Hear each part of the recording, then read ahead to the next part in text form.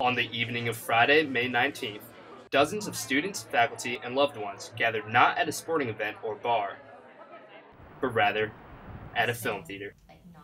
At 6 p.m., the Mary and Lee Block Museum of Art in Evanston, Illinois, opened its doors to host Northwestern University's Student Film Festival. Organized by the Radio Television Film Department's 300-level course titled, quote, Curatorial Practices, this annual event offers a unique opportunity for student filmmakers at Northwestern to showcase a wide variety of finished works. The night featured everything from a comedy short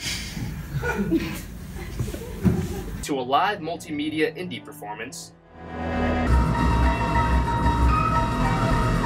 and, of course, refreshments.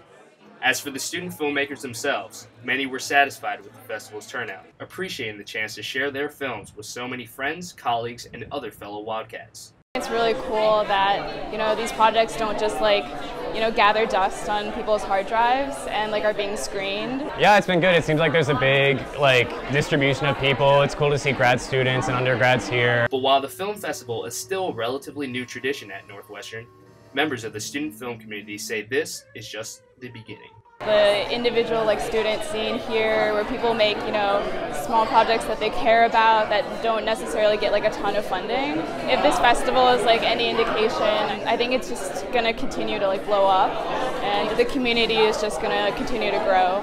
For Medill, I'm Khalil Ellis.